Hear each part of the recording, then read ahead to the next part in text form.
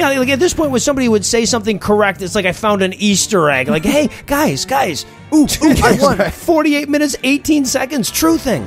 Yeah. Oh, okay. And about this question, does the brain look like a neon sign made of vaginas? As far as you guys know, is that true? Is that No, is that what a vagina looks like? You guys have girlfriends, skeptic wives.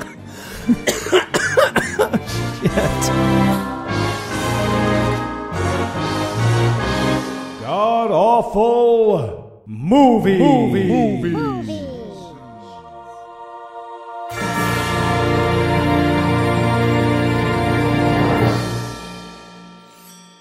Welcome back to the GAM cast, where each week we sample another selection from Christian cinema, except when we do Muslim movies or New Age woo flicks, at which time I should probably update the intro. I'm your host, Noah Lugeons, and sitting to my immediate left is my good friend Heath Enright. Heath, welcome back. Thank you. But did I ever really leave? Did I ever really? I mean, left, right, back. Well, you're such a dualist. Whatever. It's fine. And sitting 81 miles to my right is my bad friend Eli Bosnick. Eli, how are you this fine afternoon, sir? Noah has a pistol? Something about dueling. I'm excited. So tell us, Heath, what will we be breaking down today? All right. We watched What the Bleep Do We Know? It's that classic tale of a deaf photographer with depression, the Heisenberg uncertainty principle, and clitoral priapism. Classic story. And I probably spoiled it already, so I guess I'll stop there. Yeah, we've all heard that one anyway. And Eli, how bad was this movie? Well, if you ever fucked a yoga instructor while you were both high and your favorite part was listening to him or her talk afterwards while you tried to fall asleep, you will love this movie. It's 50% a woman doing an impression of a wrench falling down a well, and 50% interviews with people who at any moment could smear their poop on the camera lens. That's the movie. Fucking amazing. I gotta say, I've been dying to do this one for a while, right? So, quick personal story. I first became aware of this movie before it came out in theater, or right when it came out in theaters or whatever, by, I think it was an article on Popular Mechanics, where one of the scientists that they interviewed, the one real scientist that they interviewed for this movie, you know, he didn't realize what they were doing with it. He thought they were just gonna do a documentary about quantum physics, so he said real quantum physics shit, and then they drop him right in between like some fucking woman who thinks she's channeling a 1,000-year-old Lemurian spirit and a fucking discount Deepak Chopra and shit, and have just the part where he says, and things can be in two places at once, and then they cut away from him. So that's all I knew about the movie. And I was living with some hippies in a commune type situation at the time, and some dude brought over this movie. And to tell you how hippie and commune it was, he had to bring a DVD player with him. So he brings over this movie, and I tell everybody about it in the beginning. I'm like, hey, you know, the quantum physicist that they interviewed for this says this is all a bunch of bullshit. So just so you know in advance, it's all a bunch of bullshit. And I'm sitting here watching this movie with these people, and they keep looking over at me as they make the most asinine points, going, I don't know, I think he's got you there, man. Unfucking real. So I've wanted to go at this movie for quite a while. Now, had you guys seen this before we decided to do this movie? Or this review, rather? I did. My very well-intentioned 8th grade philosophy teacher showed us this movie in a real attempt to blow our minds. She was so excited for us to think that not touching, you're never really touching anything. I remember we watched that part, and then she pauses it, and she slammed her hands down on her desk, and she was like, I'm not touching this desk. And everyone in the room was like, oh, and I was like, you are though. Yeah, that's what we call touching, is the electrical resistance that's created. The fact that the atoms themselves don't bump into each other's kind of irrelevant. But am I though? Are you doing fission on the desk? No, it's just relax. But am I though? The movie. That's the whole fucking thing. And now, is there anything you guys wanted to nominate this one for being the best at being the worst at?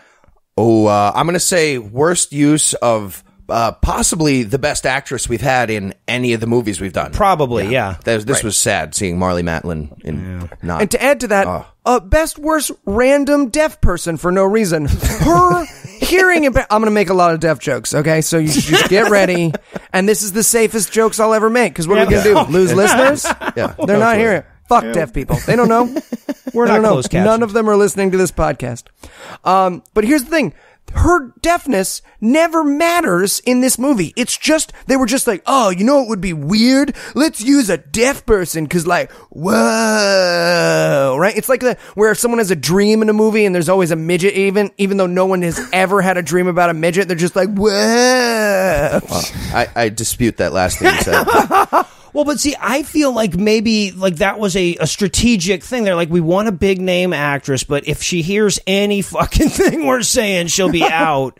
We could get a deaf actress and we could pay off the fucking translator dude to just, like make it sound like we're saying sensible shit.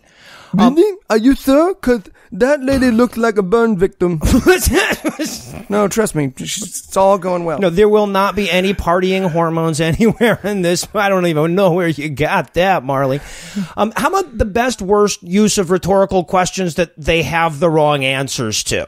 But do they, though? Yeah, well, right. Like, over and over again in my notes, my note is just, no, you're wrong, credits. You know, they ask the most ridiculous, are all realities happening No, they're not. We would just say reality.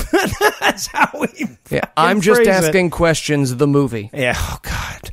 All right, well, I guess I've been dying to rip into this one since 2004, so we're going to take the quickest of breaks, and when we come back, we'll dive headfirst into all the quantum woo that is what T, capital italicized H-E, pound dollar asterisk exclamation mark long D, theta cursive W, sigma open parentheses, italicized K, close parentheses, pi, ow, and terabang. That's how they spell it. That's how I'm going to fucking say it. Dude, stop. Do not do that. Really? What the hell? Heath, what's going on here? See, I told you we shouldn't watch What the Bleep Do We Know with Eli. He thinks he can walk on water now if he really believes he can. And that's what he's trying to...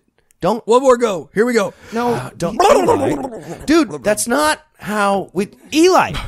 Eli! What? I almost had it that time. I gotta believe. You did not almost have it. Dude, that is not how it works. It's all bullshit. The whole movie was bullshit. Oh, that's what you say. Ready? 3, 2, 1, go. God, for fuck's sake. Dude, did he have a sticker on his penis that said 12 inches? Yes, he did. And a tattoo. And blackface. I found a penny. All right, well, I guess we've put it off long enough. Time for the breakdown, and I'm just going to say that this movie starts off by punishing you for wearing headphones and then proceeds to punish you for having eyes connected to a cerebrum. You get rid of the cerebrum, it's just lights. It's just awesome. Wow. And I wrote in my notes, oh shit, am I a Terminator? I hope I'm a Terminator. Well, this movie starts out like a caricature of itself, right? So you just see these weird bubbles popping out, and there's faces that'll just say, like, quantum mechanical, and then zoom away or whatever. Yeah, just one little thing. I hear the best science happens one tweet at a time. Oh, yeah. I think that's true. I heard that in a tweet. Yeah. Everyone streaming past you saying nonsense is actually a really good summary of this movie. So, hey, if you don't want to watch the movie along with us, but you do want to know what it's like, just tune into the first 30 seconds. There you go. You got it. It's just more of that. Yeah, that's the whole movie in a nutshell. So, yeah, eventually one of these little weird bubbles pops, and we find our way onto a train station where we will meet Marlee Matlin, who will never be on Blue's Clues again. Burn that bridge, lady. Yeah. Yeah, this movie did terribly, but she never heard. And she's hopping a train from Portland to Crazy Town, I believe. Right. My music note here is, as you relax into this pose, touch the roof of your mouth with your tongue to close the circuit. So apparently she's at a museum or a movie or something. Now, the way that this movie is framed, right, it's basically a documentary. It's a talking heads movie, but they interweave this meaningless story of Marlee Matlin as the deaf photographer on Prozac or whatever to try to make it seem like you're getting more. So it's going to be really confusing to try to break this down. We'll just keep having to cut in with the talking heads and what they're saying. But we meet her going to some weird museum movie in the Oasis or something. Yeah. And based on the music at this point, I'm guessing she's about to come out and do some Cirque du Soleil stuff. That would have been or nice. she's part of the starting lineup for the Trailblazers. It was one or the other. And she did neither. It was very disappointing, honestly. And this is where we hear one of the talking heads say, have you ever seen yourself through the eyes of someone you've become? And I wrote in my notes, no, but if I carry you on my back, will you teach me the Force? Yeah, right. Nope. Credits. Again, it over and over again. The first fully spoken sentence in this movie is, are all realities existing simultaneously? Yeah. No. Yeah. A lot of the nope credits. And then we get these, like, a series of out of context quotes about quantum physics, right? Some of these provided by sane people who kind of are telling true things out of context. Some of them are just completely insane. And then we learn that if history is any guide, all the shit that we think is wrong. Again, right. Nope, credits. Well, they're just asking questions. You know, it's very the big Jill Stein type of crowd. They're just asking questions. And I feel like they're missing a decent chunk of science there, aren't they? I mean, what is it called? Like on swears? Like there's like half of it. You want to keep going at that point. You started science. But you didn't really go anywhere with it. You almost got to step one, yeah. So, and to give you an idea just how bad the quantum woo is, in the first scene, Bad Universe Steve Jobs says, quantum mechanics puts responsibility squarely in your lap. What? Yeah, there's lots of different sciences that really deal with how much personal responsibility you bear for them. Well, quantum mechanics thinks we're old enough to decide on the answers ourselves. He literally, I'm not making fun of him. He actually says that. I'm not making fun of him yet. You know, like they're giving quantum mechanics human characteristics. I expected somebody to say quantum mechanics kind of likes to rub it into her tits when you're done. It's just kind of weird at that point because you're done. I mean, it just kind of makes your tits look gross. It was so sexy 15 seconds ago, but now just right. I wrote in my notes, I'm not going to tell you what the answer is because you're old enough to decide for yourself. Quantum physics / a dad trying to gain his teenage son's respect. And then we get the title screen. You're like, holy shit, there was this much bullshit before the title? Wow. Right, and this is where we meet the Diet Dr. Pepper of Deepak Chopra, which is very surprising because Deepak Chopra is the Diet Dr. Pepper. Deepak Chopra. He wrote a book about sleep. I mean, there is no low. I didn't think we could go lower, but yeah. The point is that guy had no right to tell Trump that he hadn't read the Constitution. That's my point. And right before the title credits come out, he goes, "Be in the mystery," and you can really tell that he was hoping "Be in the mystery" would catch on. Yeah, right. And I wrote in my notes, "Stop trying to make "Be in the mystery" work, Gretchen." So we cut to Marley taking a picture in the 1930s or whatever in a train station, and the VO is saying, like, you know, why are we all such a bunch of losers? Not just me, but all of us. Why do we keep screwing up our relationships and keep getting the same shitty jobs? Why do we all, as a species, forget to close the browser and let mom see the alpaca porn? I don't... And why do we all keep getting the same jobs over and over? I mean, probably has something to do with marketable skill sets. What the bleep do I know? Yeah, right. Oh shit, was the mic on? Yeah, and then he explains to us that we've been conditioned to believe that reality is real. Can't imagine how the fuck that happened. I mean, he is right. Well, yes. Right. And we know that's true because I'm not currently on trial for the things I've imagined about Channing Tatum, right? So that's how we know it's a good test right there. Yeah. And Marley has an external ear infection. Yeah. Well, right, yes. She's only deaf because she tries to observe sounds and then can't. Well, wait, it's something like that. It's complicated. Yeah. We'll get deeper and deeper into it as we go. And then we meet another one of our talking heads. I have him down as thin version of Eli in high school. Yeah, I have him as David Silverman's disappointing son / Ben Shapiro rollers. I just had him as vegan Louis Anderson. Yeah. Oh, nice. Yeah, and he's telling us about how when we stub our toes, it's because we decide to be in pain or something. Well, past philosophers believed that if you kick a rock, it's real. Mm-hmm. That's also true. But nowadays, I think we just trust that the rocks are real. Wasn't sure what point he was making. Not gonna lie, not sure where he was going with that. We're a slave to physical objects. That's it. Seriously, if someone in this movie kicks a large rock as hard as they can without getting hurt, I will put that rock inside of me. That is my note here. They did another not. Patreon goal for us right there. Let me write that one down. And then we also get another talking head who I have as human porky pig chimera, and he explains that PET scans exist. Yeah, I have him as Steamroller John Ritter. It's about right. Oh, no, that's who I had as vegan Louis Anderson. Okay, that makes more sense. Right. Yeah, There we go. exactly. Steamroller John Ritter kind of triggered it for me. Got it. Beer rollers, but okay. And we were looking around this train station while we're getting all of these dumb voiceovers, and I just want to point this out because I was a street performer for a while. They show money just pouring into this street musician's guitar case. Least realistic part of this fucking movie. No way. And this train station is fucking crazy. There's kids blowing bubbles, a guy playing guitar, a clown riding a dildo unicycle carrying his father's casket. It's just a nightmare. And meanwhile, Marley, who's supposed to be taking pictures with this 1920s camera from like a slave auction that she bought, she's looking at it like, I have no idea what this is. Like, if I stumbled into a camera in the dark, I would be operating it with the same efficacy as Marley is in this scene.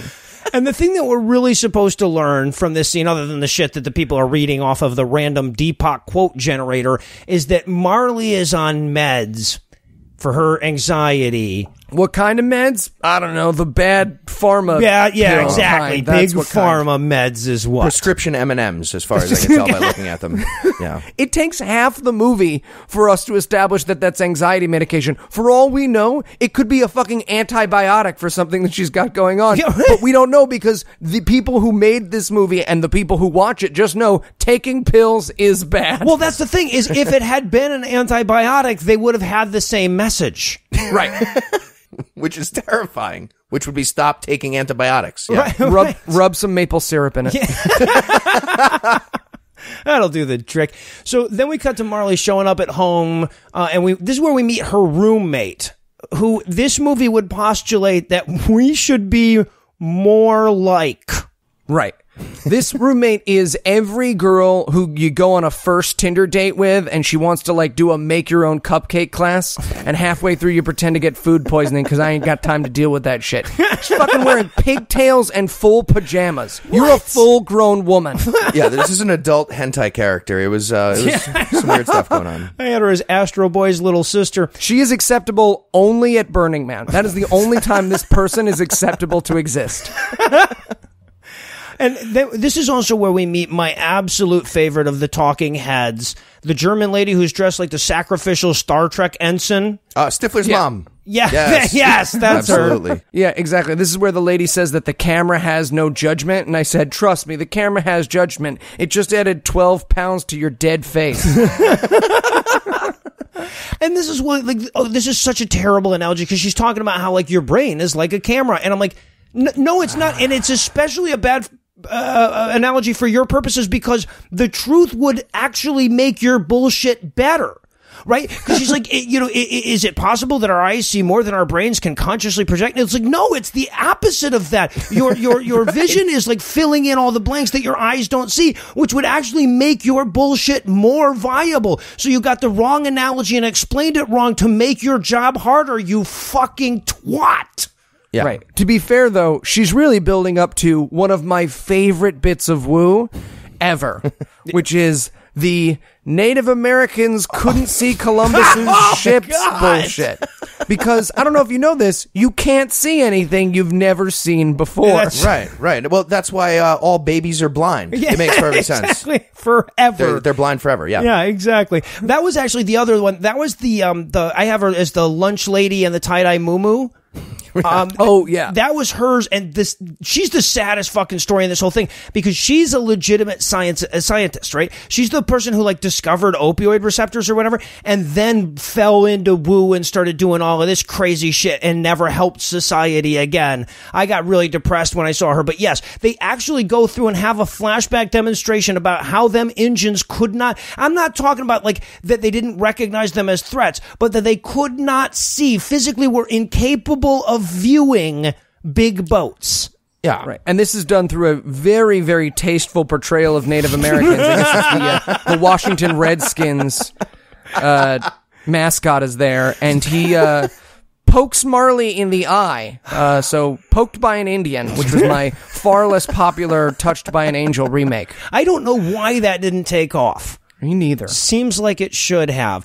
Yeah, and by the way, like I want to point out from just a historical perspective that when Columbus first landed in the New World, he landed on an island, left, came back to that same island, and everyone had died of European diseases. So who does she propose this story was told by?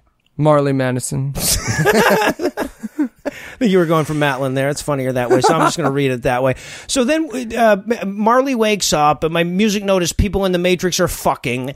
And we have this little flashback to her catching somebody fucking somebody or something that's going to turn out that was her husband, and that'll be, I guess, important, whatever. Right, which she has severe PTSD from that she will stop taking her medication for later in the movie. So, spoilers. Hooray. Also, my music note for this scene was, here at the Alien Factory, we make green ooze. And then we get a little more time with Eli Jr., and you can tell this guy's smart by the screensaver on his Commodore and the fact that they put him in a lab coat to sit next to his desktop. Yeah, this guy's a doctor. Hey, man, can you bring up a picture of a brain on your Windows 95 computer? We want to make you look real doctory. Pretty sure he's got a shift at Dwayne Reed later, and that's the only reason. Oh, I gotcha. It's a pharmacist He's the one assistant. that was, providing all the meds they needed to get through this dumb shit. And basically, he just presents hard solipsism like no one ever thought of that before or whatever, and says, but doesn't present it as a mental exercise, presents it as reality. Like, he's like, no, there is no out there. Yes, fucking yoga instructor pillow talk, the movie. There is no spooniness. Wonderful. Eat Great. your soup, Brian. Just eat your fucking soup. How can I when I'm hot? You're holding a spoon. You are holding a spoon. I can't even touch the spoon, guys. You did not need to bring your lab coat to this dinner. No more Halloween adventure for you. So now we cut back to Marley, and she is teasing the labia of her coffee cup or something. Yeah, so much of this movie is about to be a lesbian porn, and then it takes a hard right turn into woo. It's very disappointing. Oh, yeah. So this is Marley telling her fucking weird-ass roommate about the dream that she had about the Indian guy poking her in the head. And the roommate says, oh, maybe it was a past life or a parallel universe. Marley says, get real. Sorry, I hate to correct you. A little bit of pedantic. She dude. says, she doesn't say get real. She says, gaboo. She goes for get real. Yes. And this was the first time that she talks out loud in this movie. And look, Marley's a really talented actress who's done some amazing work. But the fact that they were just like, yeah, don't worry about it. We're never going to explain this or talk about it. Just go for it. Yeah, no, she looked like perpetually lost, like fucking Bill Murray in Lost in Translation or whatever through this entire fucking thing. And also, this is just a minor thing, but when the roommate walks away, she goes, Amanda, you're such an asshole, or hopefully we can escape the Eli impersonation on that one.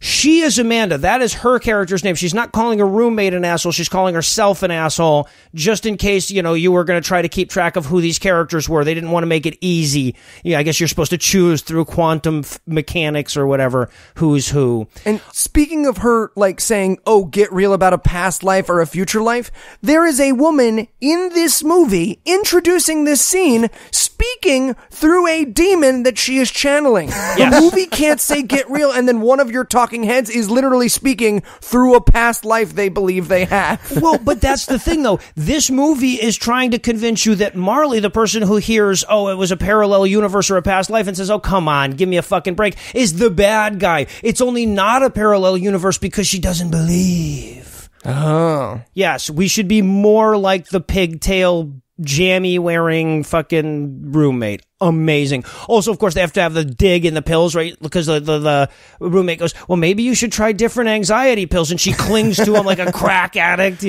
Fuck you, Brianna. They're fine. Yeah. So now it's time for more bullshit, this time with a fountain in the background. And this guy who's talking now is he looks like someone stole his hair while he was talking and no one's had the heart to tell him. Yeah, right.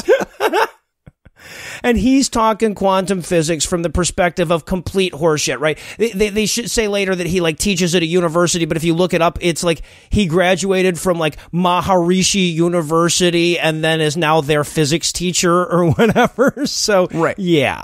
And the question he's asking is, where do particles go when they aren't here? To which I responded, to their other family in Des Moines, okay? I love to. They keep introducing these new scientific terms without making any attempt to define them. That's a sign that you're trying to explain to people how shit works. Mm-hmm. Yeah. This is also where he says, how come we can remember the past, but we can't remember the future? Huh? Right. You ever think about how weird it is that we can remember the past, but not the future? At which point I wrote, I can remember your future. You hit on a 19-year-old TA and take early retirement after tweeting about how the wage gap is bullshit. There you go.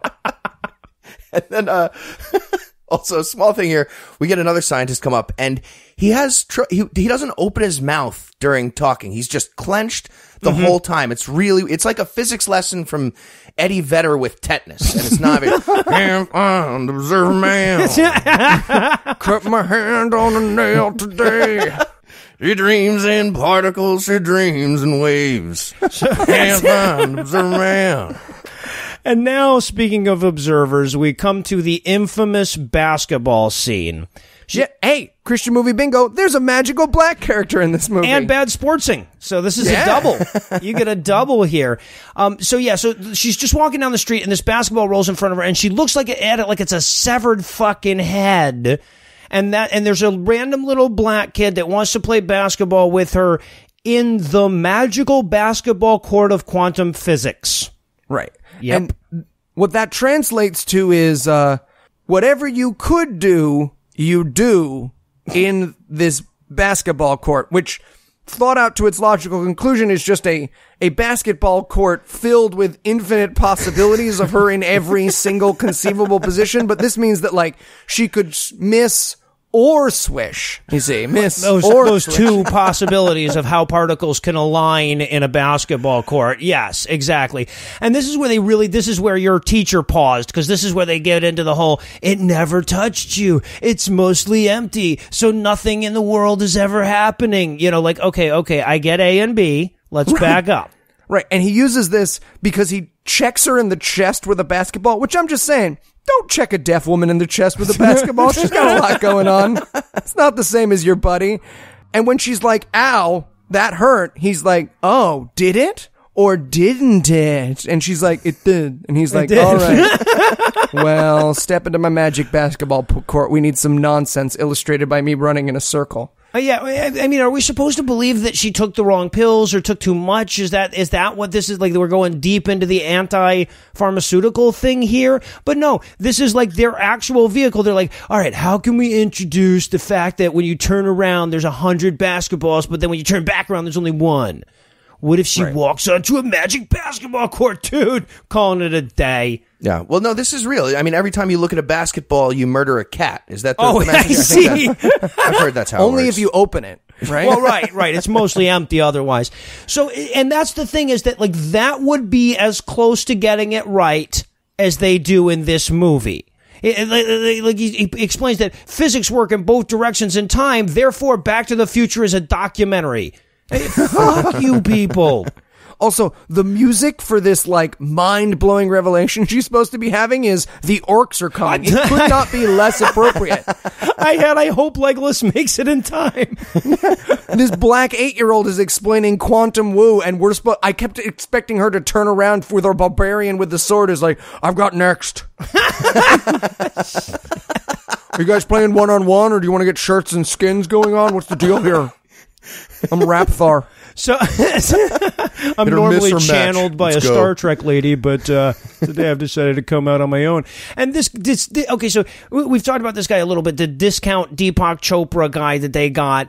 This dude is incapable of sounding sane. Like, even when he says true shit, I'm like, no. If this dude ordered a sandwich from me, I would doubt him.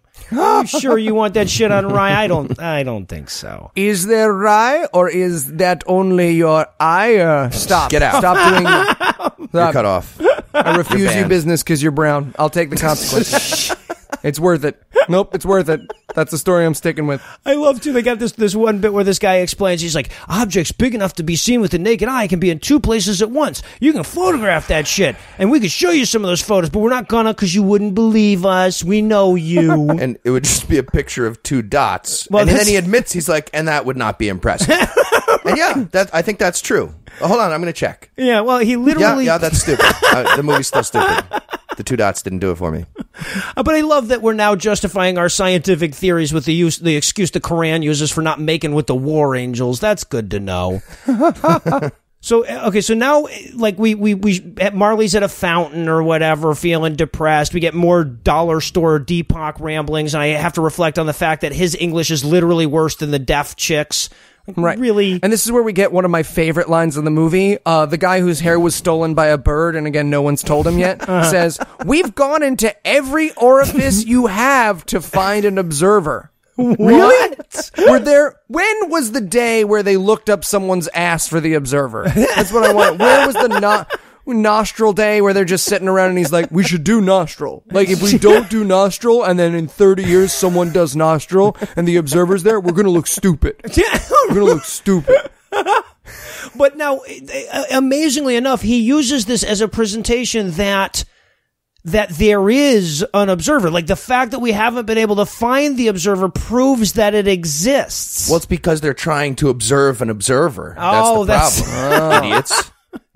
In all our observations, we've never seen observations. I don't really know how this breaks down, but I think it means that I have found the clitoris. That's what I'm getting at. I've found it. I've found all of it. Well, every possible clitoris. Now, did you look inside the 4-layered bio bodysuit? And that is not, by the way, a metaphor for the man in the boat. That is a quote from this fucking movie. Yeah. Ripley's God. Ripley's God. Oh, I think that's what that means. Yeah, he's talking about the body, but because he's a Wooster, he can't just go inside the body. He calls it the 4 layers of the bio bodysuit, which again belongs in a sci-fi movie, not a documentary that claims to be about fucking science. Right. Unfucking believable. And meanwhile, in our silly little story or whatever, Marley comes across a bum and a dog and drops to her knees to take pictures of that real quick or something. Right. She's super inspired to take pictures of a guy almost petting a dog, a lady opening an umbrella, and a man sitting down. No. At which point, because this movie can't even be consistent with its own bullshit, she hears her cell phone ring. It rings not on her person. Right, it's in her purse, yeah. Right, and then pulls out her Nikon phone, which has perfect FaceTime on the tiny little screen, and has a FaceTime with her boss. Yes, in the 2004 movie, yeah. Unfucking real. And and just to let you, that's just a tip just to see how it feels. This next scene is so fucking insane. We get a brand new talking bald guy, and he's going to tell us all about how they meditated all the murder out of Washington, D.C. Right. And apparently they predicted they would be able to do this successfully ahead of time. They predicted exactly a 25% drop in violence due to meditation. How did they arrive at that estimate? Like, what does that regression model look like? They're just going, like, how hard are you going to meditate? And you, like medium well? What? You got to pick one or the other. We can't do medium well. Right. And there's this fantastic moment where he goes, at the beginning, the police were like, that's bullshit. But by the end, the police were hiring a new meditation force. That's why every town and city in the country has a meditation department in their local police station. Yeah. Why the fuck aren't we still doing that then if it worked? Or bring in 4 times as many and bump that up to 100. Yeah. More violence. Exactly. Dick move. Well, and I just want to point out, this actually is a real study, and I only know that because in 1994, the dude in this movie won an Ig Nobel Prize for that stupid fucking study. In 94, after they did it, the murder rate went up, right? But then they retro-predicted that it would have gone up more without their meditation. That's how they arrived at the number, the 25% number. Unfucking real. But what if all those meditators had been murdering instead, huh? Publish it as Evo Psych. They'll get it. And again, they take the most asinine, like you can't imagine how anyone takes this seriously claim, and they stick it right next to the most mundane of fucking course claim. Like this one lady goes like, well, people affect the reality that they see. I'm like, of fucking course they do. That's part of being like, I'm not a tree. Everybody but the guy from Johnny Got His Gun. Yeah, and trees affect the reality too. Well, that's true. Yeah, I guess not consciously, but yeah. Yeah. If I didn't affect the reality around me, I wouldn't have to wear this ankle bracelet all the time. Actions have consequences. Nor would you exist in any fucking real way. So also, this is where, like, Marley she's rushing to work because her boss just FaceTimed her about being late, and she drops her anxiety pills all over the train platform, so she misses the train. Yeah. And I just wrote, that's how Big Pharma gets you. Yeah, she missed the train because she was busy picking up her poison. Am I right, Jill? Who's with me? And the way she opens the pill bottle, or tries to unsuccessfully, it's like she's doing an infomercial on QVC for better pill bottles. It just goes, like milk spills on her out of nowhere for no reason. Isn't making spaghetti tough? Yeah. So there's got to be a deafer way. And this is how they safe cleverly weave. This is how they cleverly weave the next bit of this movie in, right? Like they want to present this new information, this new scientific information. So while she's waiting for the next train, it just so happens that someone has set up a demonstration of this new woo science that they want to talk about. Yeah. Liza Minnelli is giving a tour of the famous Pictures of Water experiment. Yeah, this is the water gets sad when you yell at it portion of the documentary about science. Well, the lady, who again looks like Liza Minnelli got burned all the way at the end of Arrested Development, explains that water is the most receptive of the elements. Of the four elements. Receptive to what? Sexual advances? I mean, I can see that because he goes right in and out again, but what is that receptive? Well, the other ones are wind, hydrogen, and oxygen. Those are the other three elements. And compared to those, more receptive. The other ones are super obstinate about things.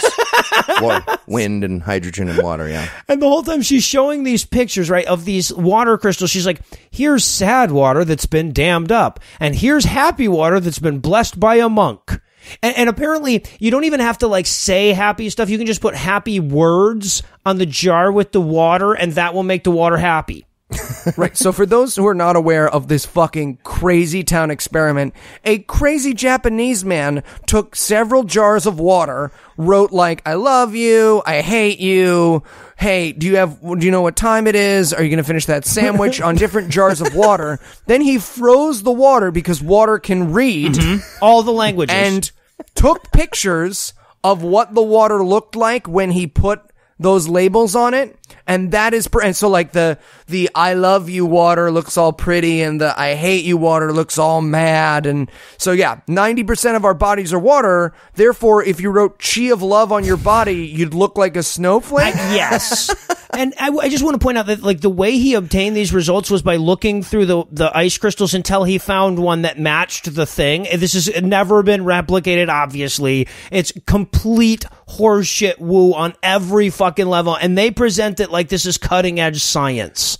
Yeah, this is basically the science version of your little cousin pointing up at a blob cloud and going, it's a dog! And you being like, holy shit, dude, you should publish that!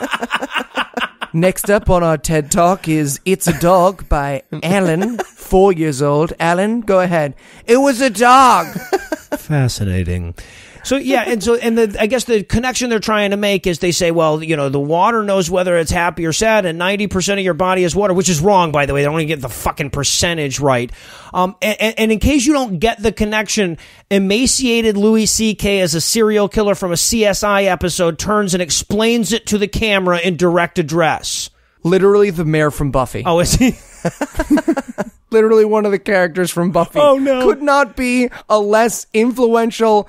he's not the mayor. He's one of the characters. But could not be a less influential or interesting actor. It's like they got the guy from Arthur, who's the florist, to come in and be like, huh? What do you think? Danny Trejo walks in. Makes a lot of sense if you think about it. At this point, I was wondering why Marley doesn't just put on a name tag that says, I can hear. Fuck, man. Oh, wow. Do I sound like that? Have I been sounding... Guys, you should have told me that's how I sounded. I can 90% hear right now, I think. That's about 10% of my non-water body. Still can't quite get it. And so now the tie-dye lunch lady shows back up to explain how thoughts can change the body with the help of Ramtha channeled through JC Knight. And like she goes into this incredibly long explanation about how your thoughts can change your body. I'm like, I just thought I'm going to lift my arm. It changed my... What a fucking course. What the hell are you even trying to say? Right. Music note here, by the way. Someone just did something very impressive in Cirque du Soleil. Practically the whole movie, music note-wise. But then she extrapolates from the fact that when you think about moving your arm, it moves, to you can walk on water if you believe hard enough. Yeah. Well, no, that's not her. That's the guy who raped the Lucky Charms. Oh, right, leprechaun. right, yes. So we meet this Irish guy who raped the Lucky Charms leprechaun, which, by the way, if you watch those commercials as that leprechaun's just a rape victim running because he has terrible PTSD, it adds a whole layer of drama to those commercials. I highly recommend it. See, what I always do with those commercials is I think about him with the ankle bracelet, and he's just trying to stay 500 feet away from the kids. Not touching the kids. Electrons. Doesn't count. They're chasing me. Come on, fuck this. The Woodsman starring that leprechaun. I'm into it. But yeah, he proposes, literally, if you believe in your heart, you can walk on water, you can do it. But don't, because you don't believe enough. Yeah, well, you just have to show the water a sign that says ice. Oh, and I see. And then you're good. Tape solid to the water, yes. It won't stick. If I could get it on there, it would turn, but I can't. It's so receptive, it keeps sinking in. Put a post-it that says sticky. So, and then the ice thing. And I love how he even walks it back, but he's like, if you believed it enough, you could walk on water, but you don't. You don't believe it enough. Yeah, I have to say that. The other day a kid drowned. It's not cool. Had to start I had plans caveating for that one. So, yeah. And then we get more fucking Walmart Depop, and I'm just writing, man, if Eli kissed this dude, he'd probably turn into a prince. But the fun game I was playing with this was like spot the real scientist, right? Because I knew that one of these people was a real scientist from a real university that was really talking about quantum physics, but I didn't know who. So as I'm going through it, I'm like I'm checking people out. I'm like, okay, we know it's not going to be Rumph channeled through Jay-Z Knight. We know it's not tie-dye lady. Right, slowly people eliminate themselves. Yeah. Like a guy will be like, and I can move shit with my brain. Oh, okay, good. it's not Okay, him. he's off the list. I got a funny feeling it's the guy that keeps getting awkwardly cut. Okay, what about you, Ben Shapiro rollers? Come on, you could just be a doctor who doesn't know better. Nope, not him. Not him. No, yeah, he got almost all the way until he started into his God bullshit. So now we cut to the roommate hoping to keep the foot fetish crowd into this flick by dancing around on paint. Again, the movie would posit that you should be more like this human. It worked, the foot fetish crowd thing. Yeah. I kept watching. I wrote in my notes, Quentin Tarantino got to direct one scene of this movie. And this is where we learned that her roomie got her a gift, and no, it's not a vibrator. Like you said, it's constantly opening up lesbian porn and not delivering. Instead, it's the stupidest fucking gift ever outside of a 4-year-old getting something from mom for Mother's Day. Yeah, it's a scrapbook of her own pictures. Yeah, that she took.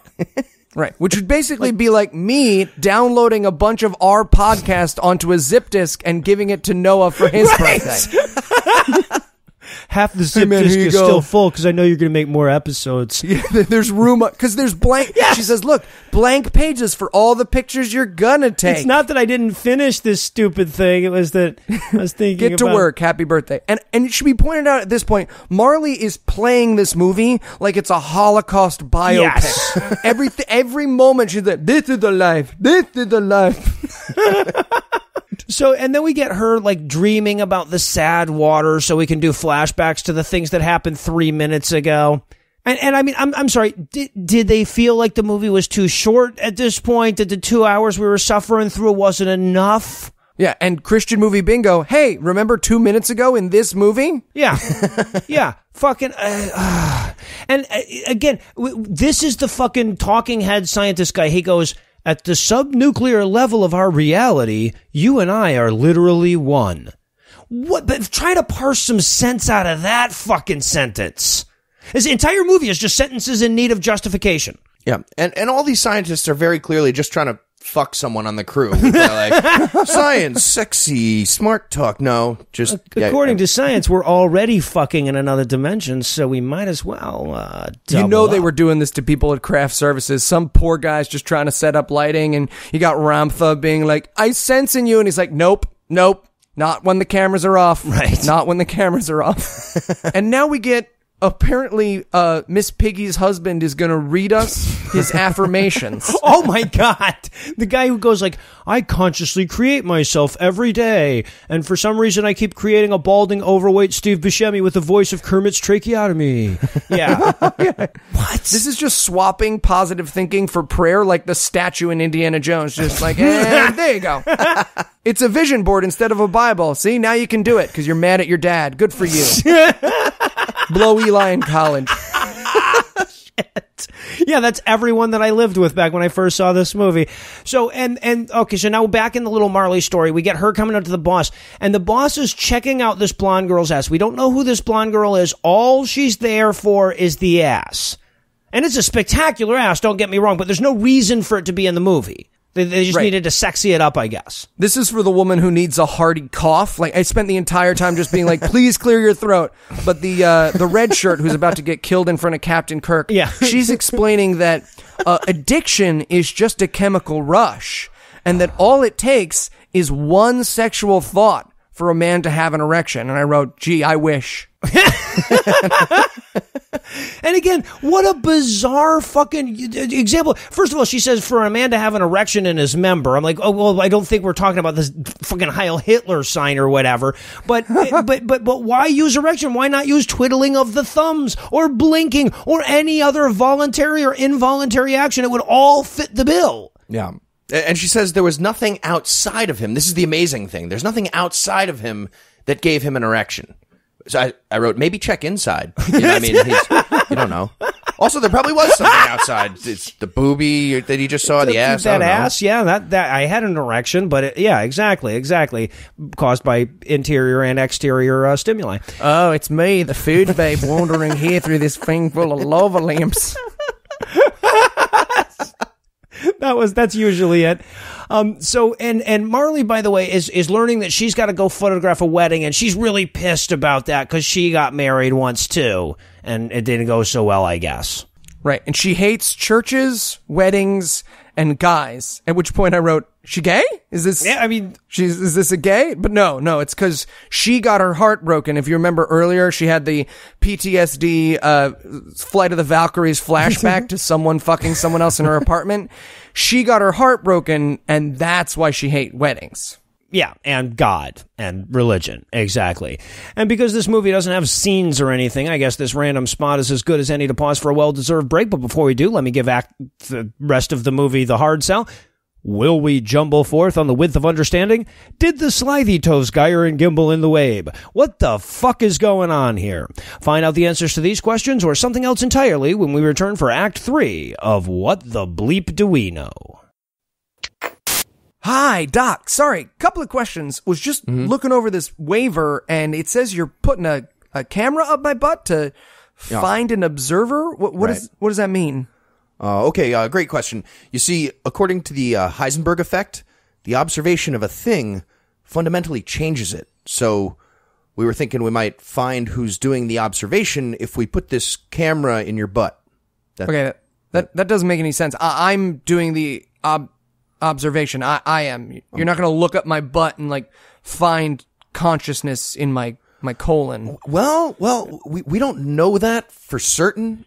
You see, matter, the way matter works. Larry said that you bet him $20 you could use quantum physics to get a guy to put a camera up his butt. Did you? Man. Shit! Sorry, dude, sorry. You ruined it. Now I only won the $20 just the one time. What? Oh yeah, that Chopra guy didn't even ask a single question. It was like super easy. Wow, what was that like? Well, you ever try to put the giblets in an overdone turkey? It's like that. But wetter.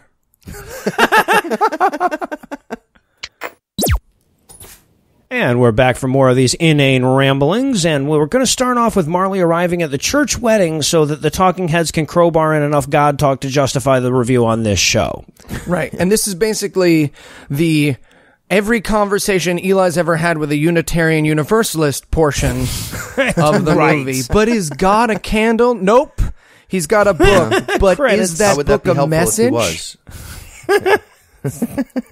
And the argument that they're all offering is, I can't remotely comprehend what God would even mean, which proves that God's really incomprehensible, but totally exists. Right. The problem is that people think God is separate from us. But what? I mean, I guess what I'm saying is, what if God was one of us? You know, just a stranger on... Oh, okay. You're just doing song lyrics now. It's so stupid. And then they fucking propose, the Lucky Charms person fucking proposes Jesus. You know, religion's done a ton of harm. It's killed people. It's terrible. Rape, murder, Mike Pence, all these horrible things. But Jesus was probably talking about quantum physics, if you think about it. And yes, they used the mustard seed thing that like on purpose, like to make their argument better. Like the only science to ever align with Jesus being right about mustard seeds is quantum physics in a good way. I mean this in a good way. Their proposition here is either Jesus was just wrong, didn't know what the fuck he was talking about, or he was referring to quantum physics in a very non-obvious way. Right. Yeah, it was probably one of those two things, yeah. There's a whole book of formulas that got lost in it. Pope's got it. He just won't give it out. Right. Well, I also love the whole idea that they're just saying, like, if you look at what religion has done, it's been really harmful, so let's keep doing religion, but better. It's like, well, what if we snort the iocane powder? Would that be maybe a... The fuck are you even talking about? And this is where the red shirt from Star Trek goes, God must be the best. Really, the best. And I wrote, Donald Trump / this woman. Yeah, God's going to be fucking fantastic. We're going to make God great again. This woman's whole thing is, you ever been super high? People will get this. You ever been super high and you start to monologue and you feel like you're blowing everyone's mind because you're like, and I realize the sun will never truly set. And they're like, dude, stop talking over the movie. Yeah, that's this woman's whole life. And this woman does not look like she should be talking about science. She looks like she should be like selling junk bonds for Slavic dictators or like on trial for doing that or something. Yeah, exactly. Well, also, I love too, at one point, she's trying to give examples of great technology, right? And here are her examples. She says, we have great technology like anti-gravity magnets, 0-point energy. Fucking what? You could have used cell phones or something that really exists, but instead you just have imaginary science fiction shit. We've got jet boots and blowjob robots. Right. Well, we do have blowjob robots. I know that we on this call have blowjob robots. I have Amazon Prime. I figure it would be here. Robots existed that gave blowjobs, I would not be here right now.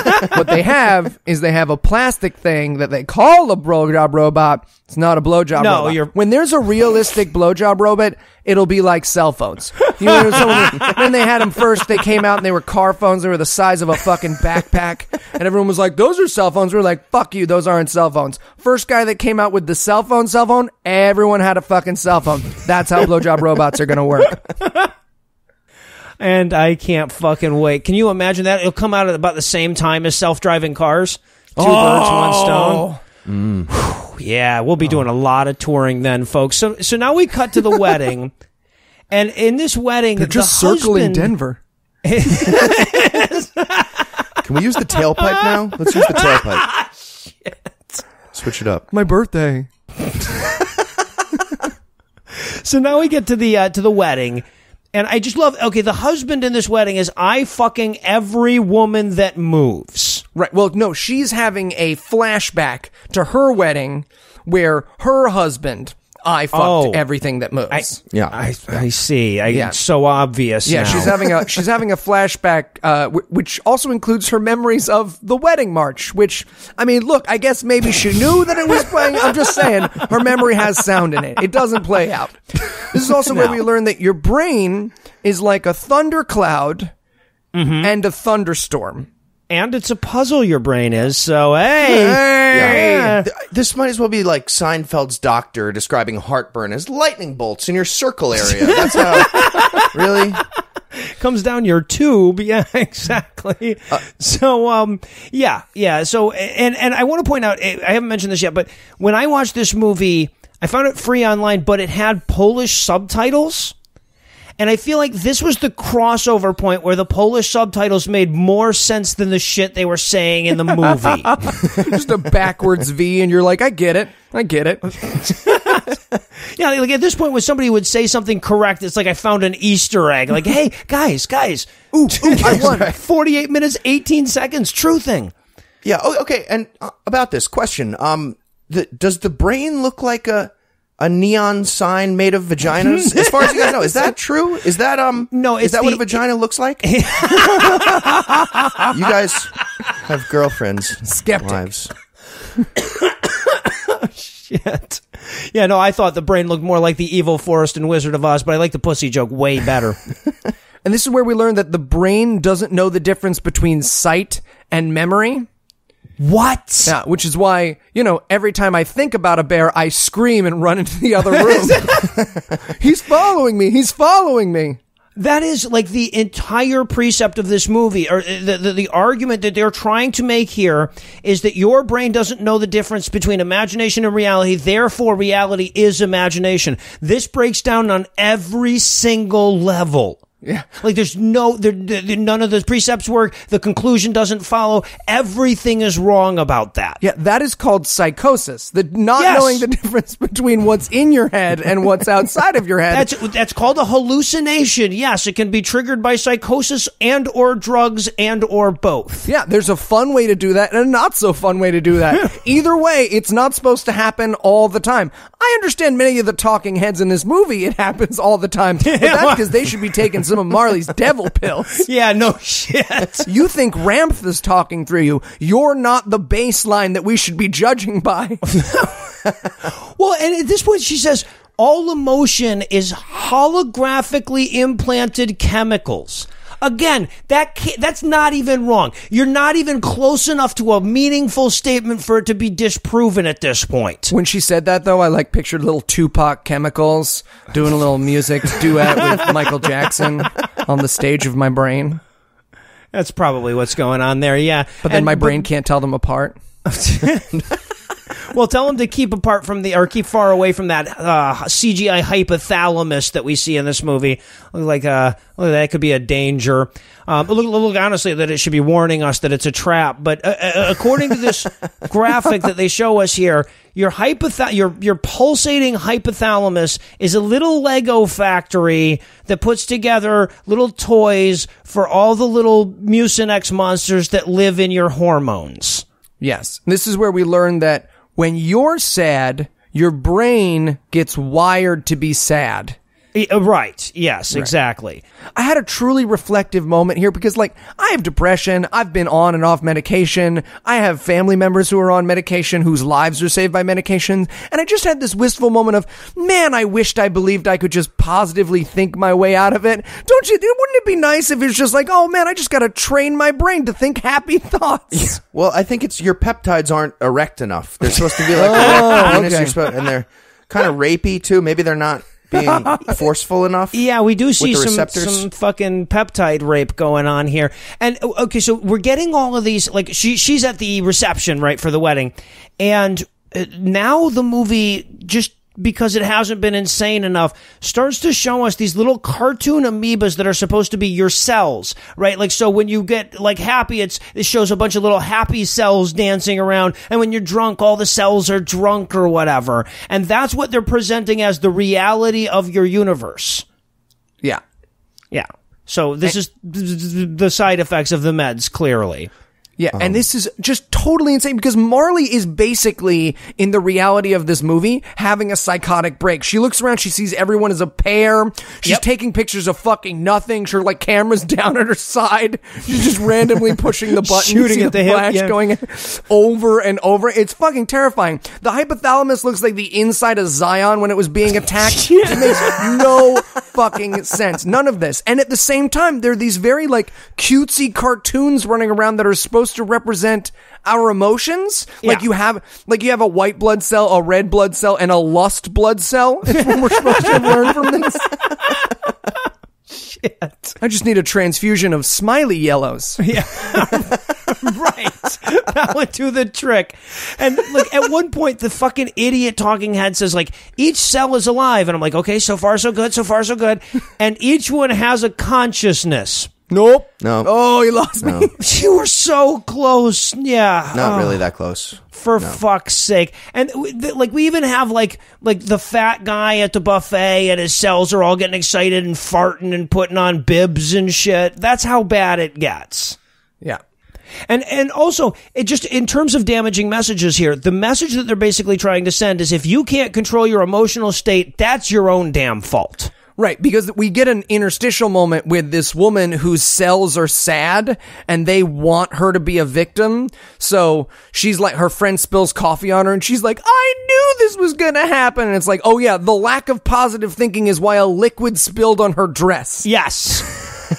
And it's really insidious. Like, these are the second most insidious cartoons I have ever seen. There are anti-Jew cartoons from World War II that are slightly less damaging than these cells bumping along being like, you can think your way out of depression. Hoo-hoo. I expected them to do a fucking stop taking your meds musical number. Right. Well, they practically fucking do here in a minute. But yeah, they actually show it. Okay, so Marley is really upset. She's not having a good time at the wedding. And you know how the photographer that you hire for the wedding is supposed to have a good time, right? And enjoy themselves.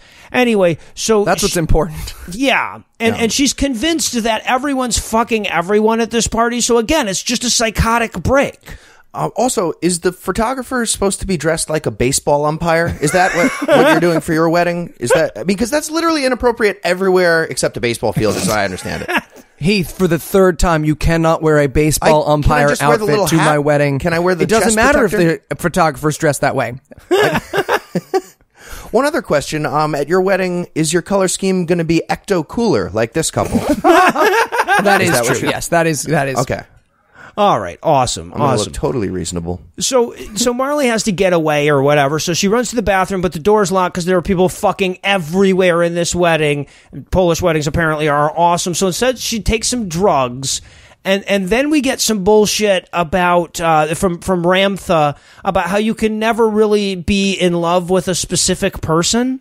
Right. I wrote, this woman sounds like she doesn't want to say I love you back, but she wants to keep fucking me. Exactly. I love spending time with you, Ramtha.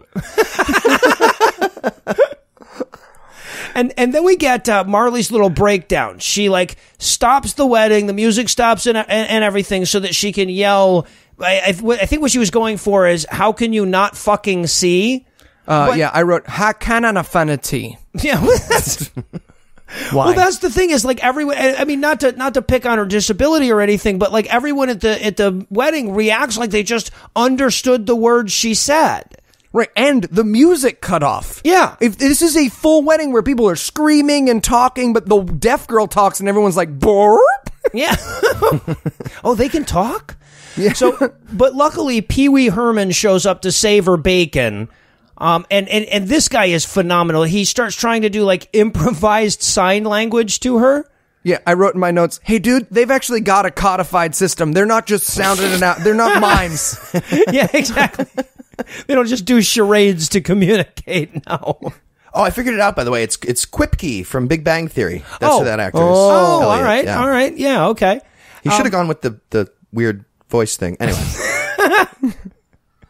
So like, and I guess she had thought at some point that the groom was fucking some lady or whatever, and that's what she was having her breakdown over, but it turned out it was a different guy fucking one of the bridesmaids. Right. And because like her husband fucked around on her, so when she walks in on people fucking or sees people fucking nearby, she just assumes that the groom who was in the other room, like he would have had to magically teleport. Not that this movie makes any fucking sense, but he would have had to magically teleport into a room she just ran into. Right. But because like all white people look the same to Marley, she was just like, my God, he's cheating on you. Also, he's President Bill Clinton. Why aren't you all seeing this? They all sound the same, at least. Well, yeah, exactly. So who did somebody say that Heath sounded like on Cogdis? Oh shit, who was? Oh, you know who? They said you sounded just like The Situation.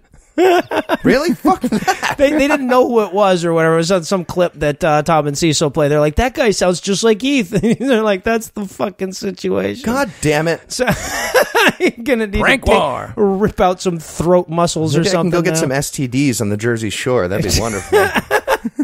It is a beach. That's true. So then this movie gives you the whole like, emotions aren't bad, you're bad kind of argument, where we literally see like that Marley can just kick her depression monsters away, the little Mucinex monsters that wander around her feet carrying her depression can be kicked away drunkenly, and now she's just fine. Yeah. Also, we learn every aspect of your digestion is based on your emotion. This is a quote. Yes. Every sphincter that opens and closes is based on the emotions. What? I realized I had to have a good cry before I could shit. I realized that. I knew that. This woman talking has talked. She's been talking about nothing but orifices for this whole movie. She's a doctor, right? She's the like. It was a kind of a former. Mm-hmm. Yeah. She just had an orgasm, and then again, she's having a really good time, but it's not going anywhere. We meet these two characters that serve no function in this movie at this point. These are the two little pussy hounds. Terminator teenagers. Yeah, right. These two dorky teenagers come into the wedding looking for, in their words, foxes that like to fuck or something like that. Foxes who put out. That's what their computer vision is scanning for. Foxes who put out. Yeah, with their Atari Terminator vision, yeah. I've been sent from the future to get statutory raped. I'm a neuropeptide processor.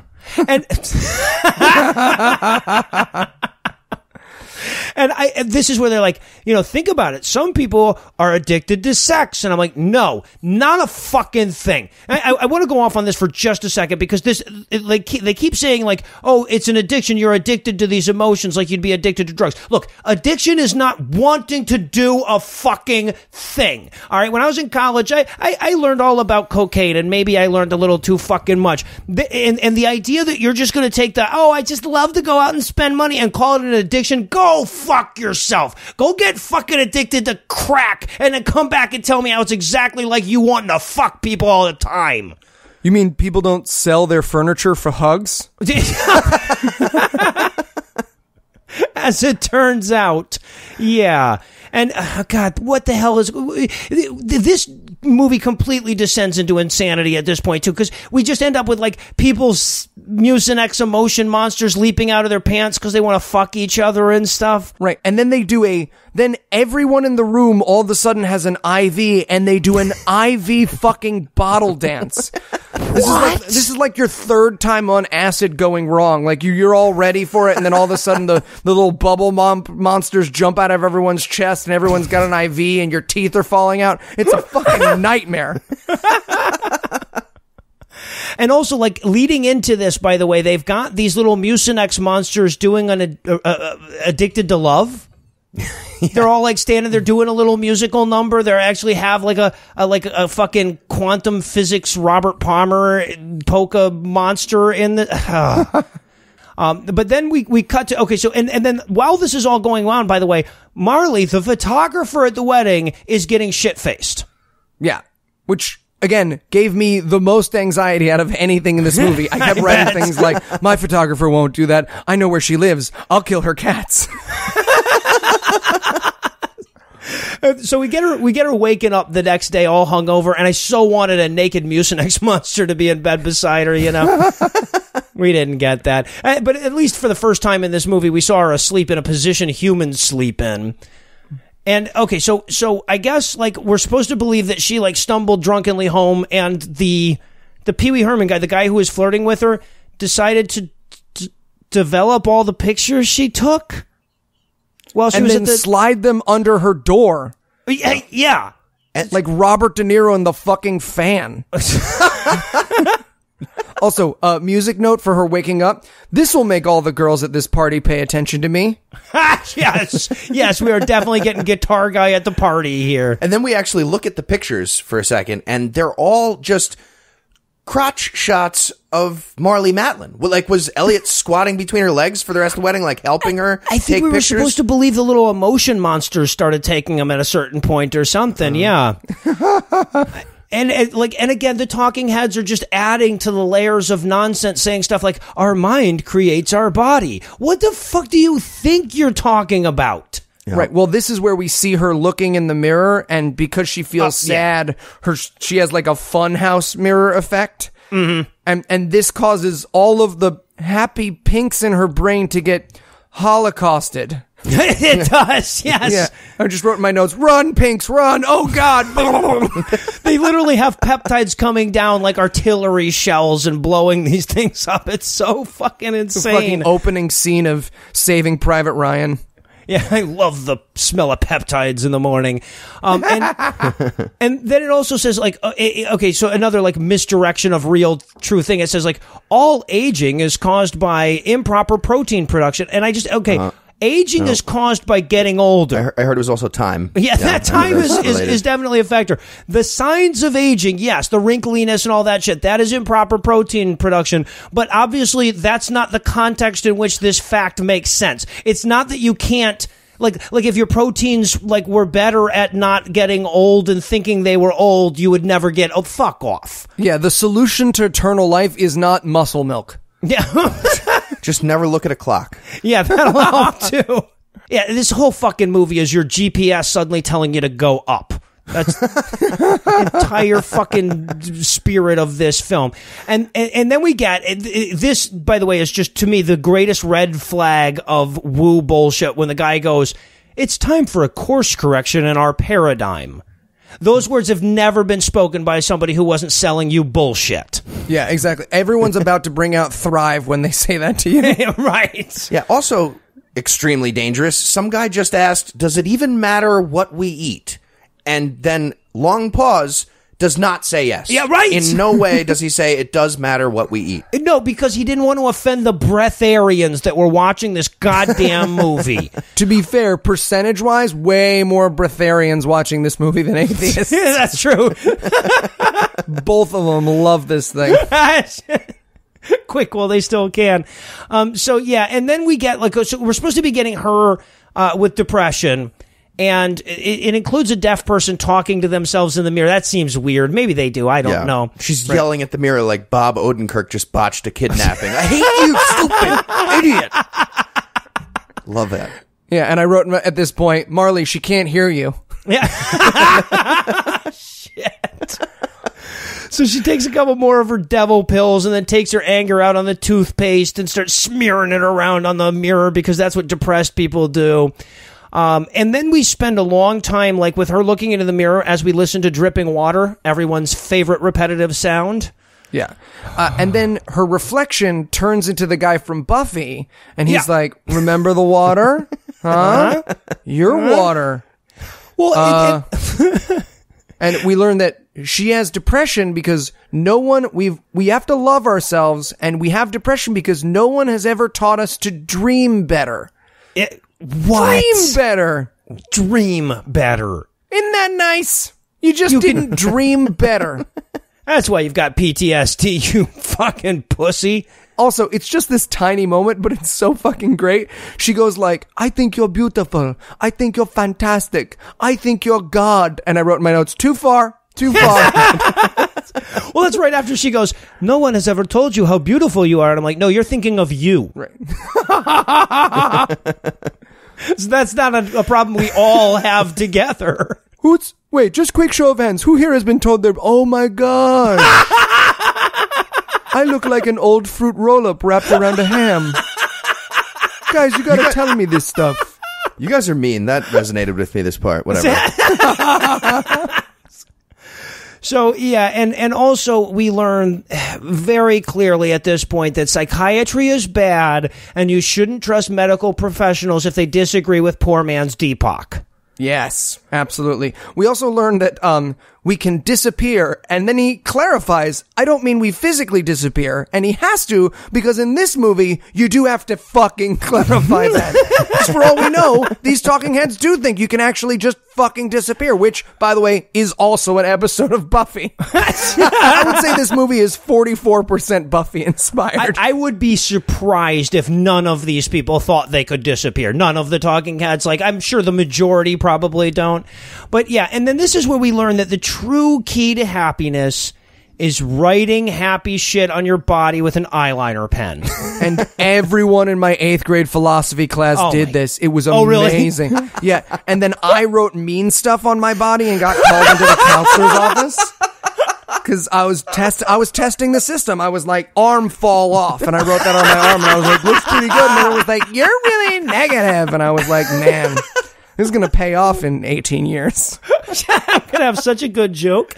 So, yeah, she's drawing hearts on herself, and apparently this movie would tell you that is the same as taking anxiety medicine, just cheaper. Yeah. I mean, we should start a test. Look here. I'm sure some of our listeners take antidepressants. Go off your medication. This is an official recommendation of awful movies. And start drawing hearts on you. And let us know how it goes at No Illusions. Let us know how it works out for you. Or let your next of kin let us know how it goes. Yeah, exactly. Pause for legal disclaimer here. And by the way, Andrew, go. And by the way, she also draws "I love you" on herself, but that needs to be backwards for the mirror. That's going to be confusing every time to the universe. Water can read backwards and in all languages. Yeah, because it has to be able to read the up-down languages and shit. It's complicated. It's homeopathic. Oh. Also, by the way, depression and everything is TV's fault. It just randomly, for no reason, one of these guys comes up and goes, "Also, TV is bad." Like, and get off my lawn. What the fuck is coming next? And this is where Leatherface explains to us that if we can change our mind, we can change reality, which is hard to believe from someone who looks like they're actively being turned into a cartoon pig by a witch. That's all I'm saying. Like, if I was like, I can change reality, and you looked at me, who I look like a shaved Harambe, you'd be like, I don't believe that guy. Well, and also to have that dude say, beauty is an unobtainable goal. Again, not for everybody, but for you, yeah. For you, dude. It's impossible to touch your toes. You don't know what that penis is because you've never seen one. This is also, we learned that we're the only planet that has religion, and there is no right and wrong. So, lick Ray Comfort? That's what I got out of that. That does not mean the right board is getting thrown out. So, okay, so at first when I saw this, I didn't know who the fuck this woman was, but she's like, of all the planets, this is the only one with religion. And I'm like, that we know of, it's also the only one with fart. What the hell are you talking about? But of course, we learn later that this woman believes that she is channeling a god spirit that has been to all the other planets with life, and is telling you the difference between those planets and ours. And I feel like you should open with that, right? If you're going to give advice, you start by saying you're channeling a god that's been to all the other planets. You know what I'm saying? I can see why maybe this movie buried it in the credits, but yeah. And like my notes at this point is, how is this still not over? I mean, is there more bullshit that you could possibly fucking heap onto this? And yes, and even more dangerous before it's over. We also learned that God is the water and we're the fish. Yeah. At which point I wrote in my notes, God is a DJ, life is a dance floor. Well, God, as it turns out, is a superposition of all the spirits from all the things. And since superposition is a real quantum word, that sentence is true. It's like, God is gaps. Cut to somebody else. No. We need a different... new fake scientist. This movie is a stupid person's Facebook post filmed. Unfucking real. So we can tell we're getting to the end now, because now we come back to the train station where the whole thing started, and grown-up Piggy from Lord of the Flies is giving us more of his Stuart Smalley wisdom. You know, this is where he starts going like, each day I ask God to confirm my bias, and he does. So all the quantum possibilities actually don't matter because God is observing everything. Kind of deflates the whole movie here with this whole religious thing at the end. I love, too, that they constantly, throughout this movie, they take the whole observer concept and act like it has to be a conscious observer, right? Like, the reason the basketball thing is wrong, right, when she turns around and there's 100 basketballs, all of the atoms that are interacting with that fucking basketball are acting as an observer at that moment. But they act like there has to be a conscious observer, and it never even occurred to them that that part was wrong. Right. Guys, I've checked in 2 of my orifices for an observer while we were doing this recording, so gonna side with the million basketball black kids. Sorry.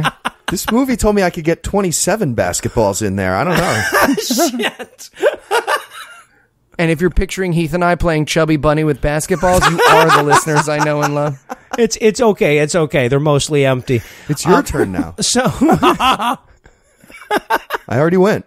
It never touched you. So when you want stuff, that's quantum mechanics in action. That's the key. If you need quantum mechanics in a nutshell, it's when you want stuff.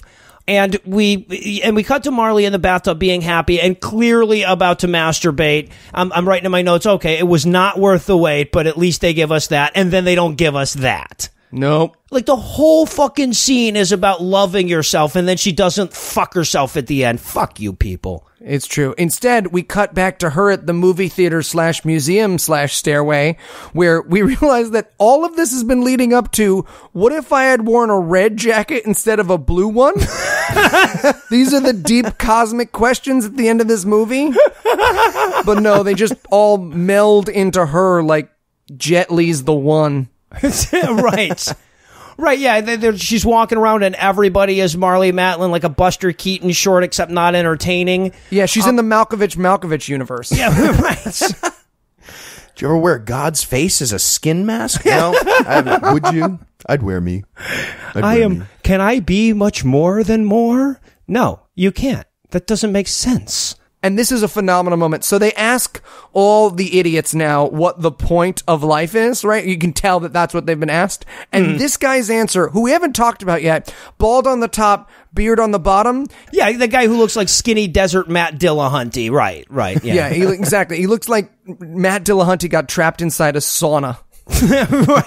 Right. And he says, they're all answering this, what's the important part of life, or why are we here? And he says, we are here to infiltrate space, to acknowledge the quantum self. Yes! I wrote, these are the worst life goals ever. To occupy space. Yeah, I'm doing it, guys. I'm crushing it. And also, we're all supposed to become gods. This is boot camp for gods that we're doing right now. Right? I guess God's quantum proteins are getting all fucked up, so we need to replace them. Well, you see, we can be like Buddha or Jesus, and I wrote in my notes, ooh, can I be like Buddha? I like his thing better. I mean, the selling your kids into slavery thing, but just saying, between the two. I want the Jesus abs and everything else like Buddha. Yeah.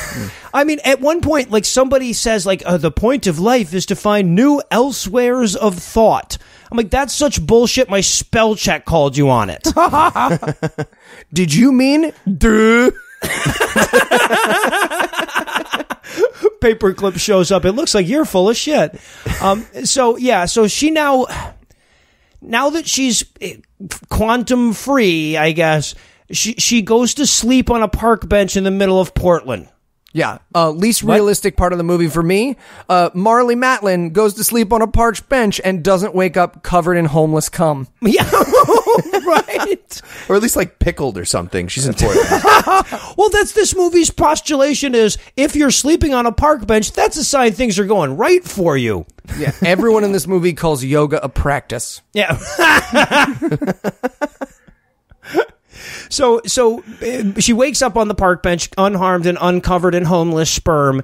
And this is where I guess she has the realization that she doesn't need those damn devil pills no more.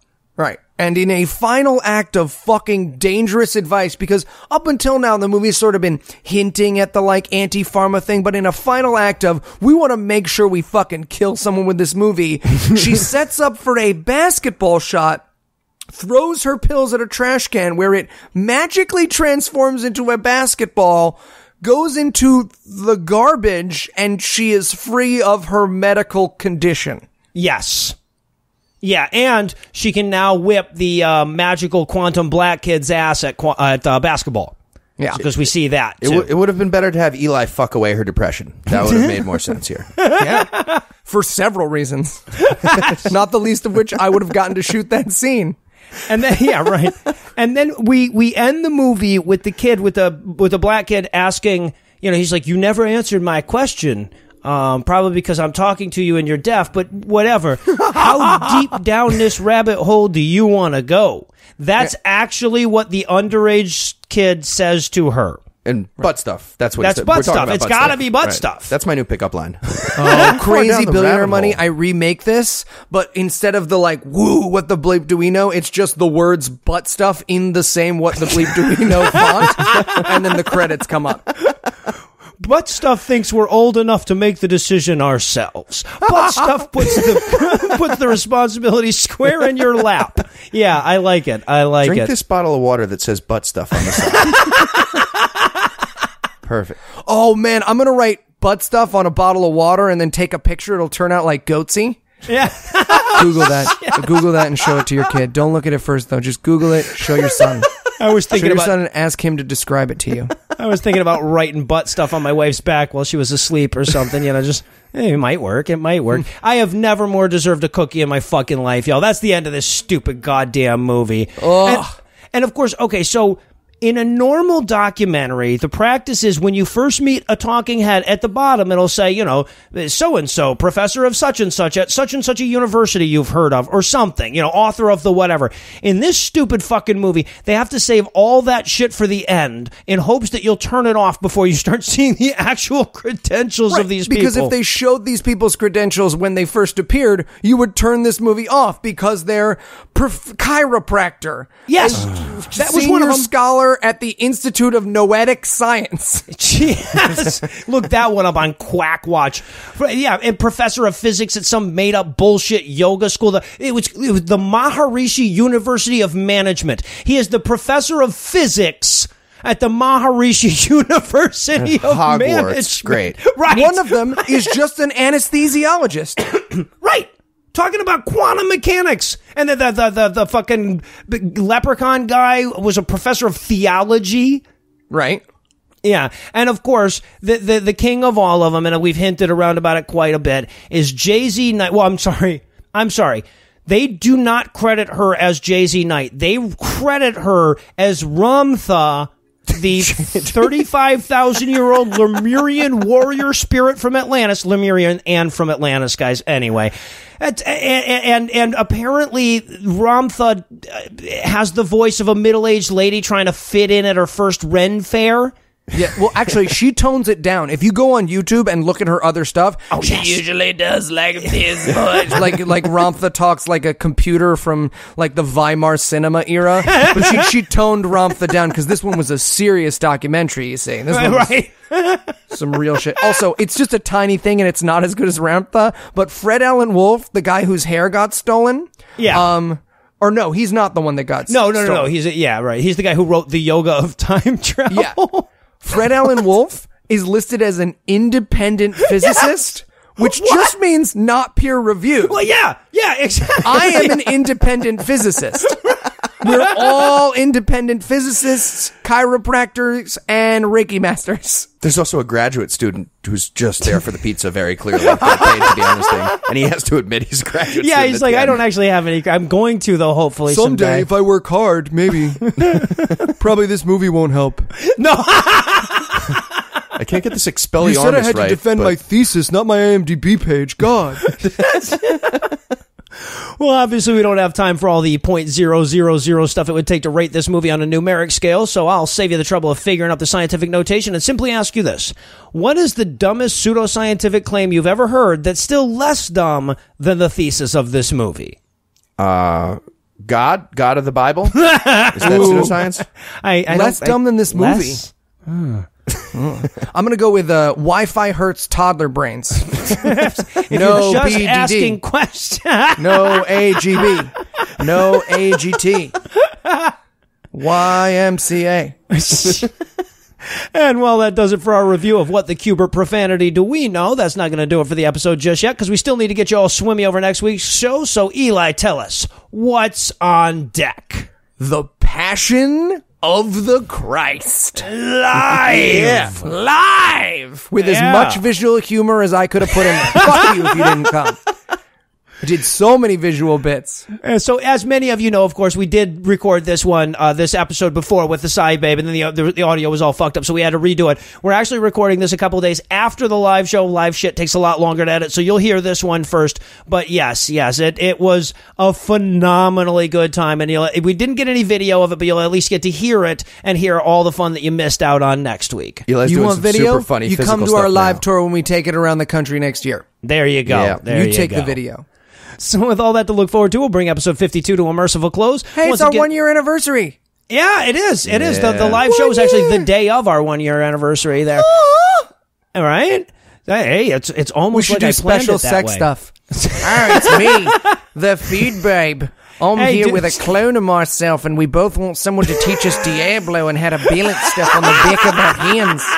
Oh, if only someone could balance stuff just on the back of their hands. I feel like we should have something new, though. You know, it's anniversary. We'll come up with something. It'll be tough. I'm sure we can. Well, once again, huge thanks to all the Patreons that help make this show go. If you'd like to count yourself among their ranks, you can make a per-episode donation at patreon.com/godawful and thereby earn early access to every episode. You can also help us out a ton by leaving us a 5-star review on iTunes and by sharing the show on all your various social media platforms. And if you enjoy this show, be sure to check out our sibling shows, The Scathing Atheist and The Skeptocrat, available on iTunes, Stitcher, and wherever else podcasts live. If you have questions, comments, or cinematic suggestions, you can email godawfulmovies@gmail.com. All the music used in this episode was written and performed by Ryan Slotnick of Evil Giraffes on Mars and was used with permission. If you like what you hear more by following the links to the show notes for this episode. Thanks again for giving us a chunk of your life this week. For Heath Enright and Eli Bosnick, I'm No Illusions, promising to work hard to earn another chunk next week. Until then, we'll leave you with the Breakfast Club close. Diarrhea.